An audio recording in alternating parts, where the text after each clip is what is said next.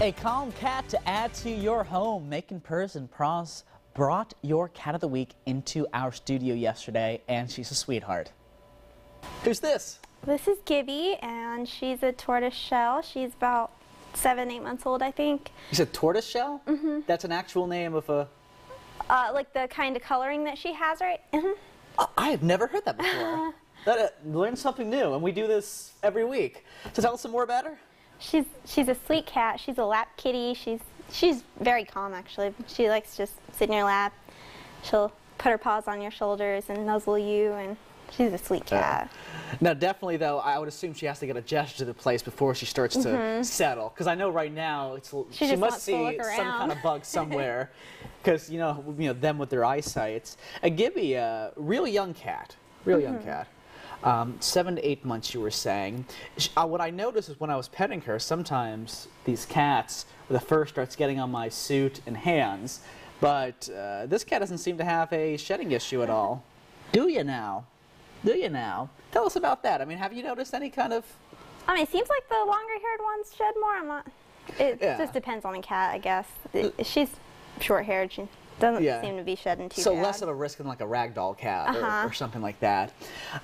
Gibbie likes to sit, but as far as being held, where would you say she ranks on a scale of 1 to 10? 10 loving it and 1 hating it. I think she was like a 6, 7. She likes to sit in your lap and stuff, but she's okay with being held for, a few minutes, and then she'll get down. Yeah, that's understandable. Some cats, they're so friendly, but the holding part is just a no-go, just a non-issue there. Say somebody wanted to adopt Gibbie, and who's being very calm right now. I'm very impressed with you. Say somebody wants to adopt her today. What would they need to do?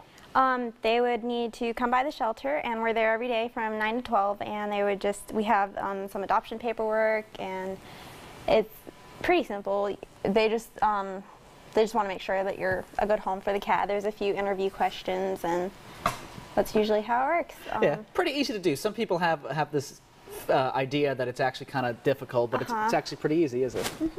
Yeah. Alrighty, well, thank you so much. Oh, don't want to get my mic all muffled. Thank you so much for introducing us to Gibbie. She's been real calm. Thank you.